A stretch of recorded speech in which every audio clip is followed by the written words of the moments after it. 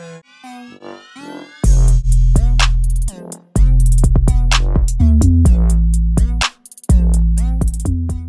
this video, I'm going to be talking about how to solve a circular motion roller coaster problem. So in this scenario, we're going to solve two different types of problems within this one problem that we see in front of us. We have a 200 kilogram roller coaster cart that goes around a loop that has a radius of 5 meters and it goes around in 4 seconds.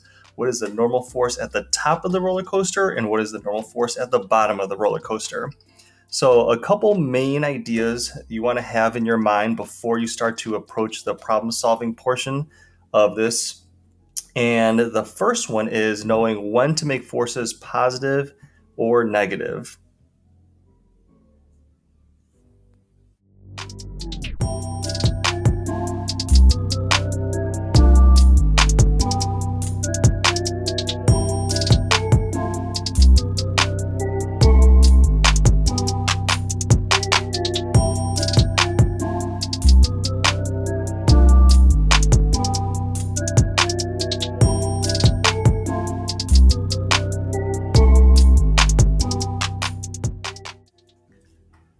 So when dealing with a circular motion problem, an object has inertia and it wants to continue in a straight line, but there's a force that is pushing or pulling it towards the center of the circle, the centripetal force causing it to turn and go around in a circle. So anything that's pushing or pulling towards the center of the circle would be known as a centripetal force that is pointed in the radial inward direction, and that would be considered positive. And anything pointing away from the center of the circle, which would be considered centrifugal or radial outwards, those would be considered negative. So typically with force problems, you would maybe say everything up is positive and everything down is negative. So when dealing with the circular motion problem, you want to make sure you're identifying everything towards the center of the circle as positive and anything away from the center of the circle as negative. So let's take a look at the first part of our problem, and it's asking about the normal force at the top of the roller coaster. So right now we're going to focus on that. And if we draw our force diagram, we are going to have the force of gravity pulling straight down as usual. And the other force that would be acting on the person is the force from the seat, which is also pointed downwards because the seat is pushing perpendicular against the person, and since they're upside down, is pushing in the downward direction, which means both of these forces are in the positive direction. So when we set up our problem and we have the sum of all of our forces, or our net force, that is equal to mass times acceleration. And what we're going to do is we're going to sub out some of these general parts of the formula with specific parts and things that fit with our circular motion problem, and then we're going to go ahead and start plugging in numbers to solve.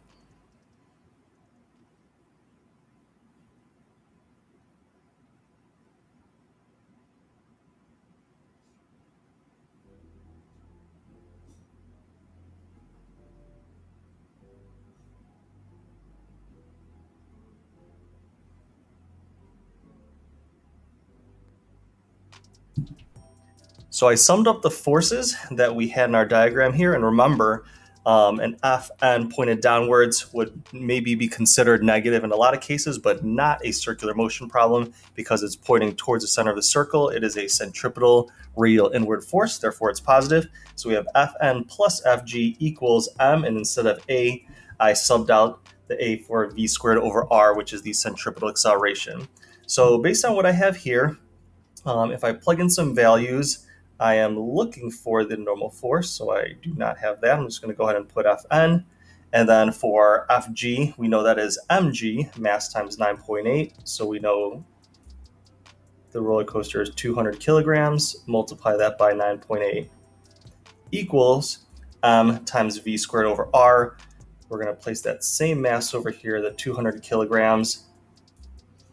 And then we want a v squared over r. So going through the problem, we do have our radius of 5 meters on the bottom here, but we do not have a velocity.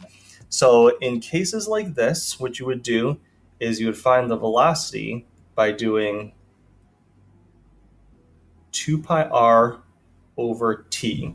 And then 2 pi r, 2 times pi times the radius is the circumference of the circle. So it's basically the distance. And then capital T is the period, the amount of time it takes to complete that circle. So it's basically the circular motion version of a distance over time. So we can go ahead and use some of the information we have, which is the 5-meter radius and then the 4 seconds for the period, solve for our velocity, and then go ahead and plug that into our formula.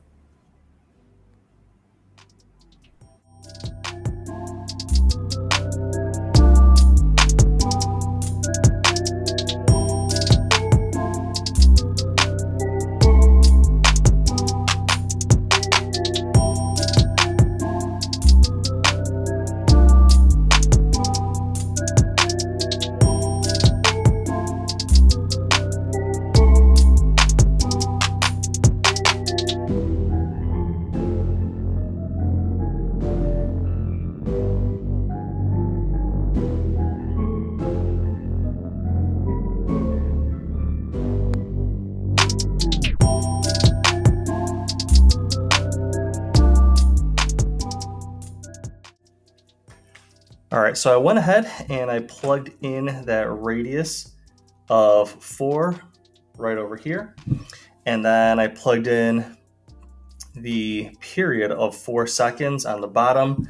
So I did 2 pi times that radius of 5 meters, and then divided that by the period of 4 seconds, and I got about 7.85 meters per second. Went ahead and plugged that into my formula over here, and then we basically had everything except our Fn, which is what we were looking for. So I squared the 7.85 divided by 5, and then took that entire number and then multiplied by 200. I got 3,081.13. And then on the other side, we have Fn plus our force of gravity, which is mg, mass times 9.8, which came out to 1,960. I went ahead and subtracted that from both sides, and I got my Fn of 1,121.13 newtons. Okay, now for the bottom of the roller coaster, we actually did a lot of the work that we need to solve for the second part of the problem. The big difference for the bottom is that we have our Fg down as usual. And then when the person is sitting here, now the seat is pushing upwards, perpendicular against the person. So the big difference is our Fn is centripetal, pointed towards the center of the circle. And then our Fg is now facing away from the center of the circle. So it's going to be considered a negative force. So the only difference solving for the second part of the problem is this Fg is going to be negative, which is of course going to change our final solution, but we already did some work solving for our velocity and setting it up. So we're going to go ahead and set that up with a negative Fg and then solve for our second normal force.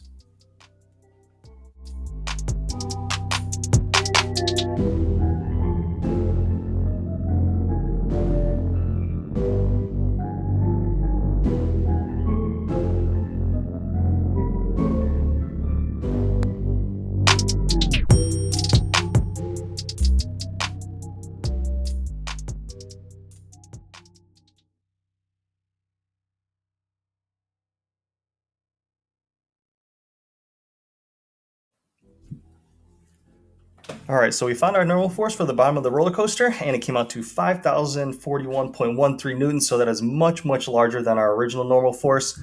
So in this case, we have our Fg and our Fn working together to provide that centripetal force, that force towards the center of the circle to make the people and the cart spin around in this circle. But then at the bottom, the Fn has to counteract this Fg and provide an additional force upwards to have a net force in the centripetal direction. Therefore, that Fn has to be much larger to push that person and that roller coaster cart towards the center of the circle to keep it going. So it comes out to a much larger value, which is normal. So to recap, like I said over here, one of the most important details is what is positive and what is negative. And the roller coaster problem can be a little tricky because of the changes in what's positive and what's negative from the top of the roller coaster and then to the bottom of the roller coaster. From there, we basically use Newton's second law, summing up the forces equal to m times a, but we're going to sub out the a for a v squared over r because that's the centripetal acceleration formula. And then in a lot of cases, we will use this 2 pi r over t to solve for the velocity if we aren't given it directly. So we just went ahead and plugged in all the values we had, worked out the algebra, and then found our two normal forces. So I hope that was helpful in helping you understand and solve a roller coaster problem. Thank you for watching and listening.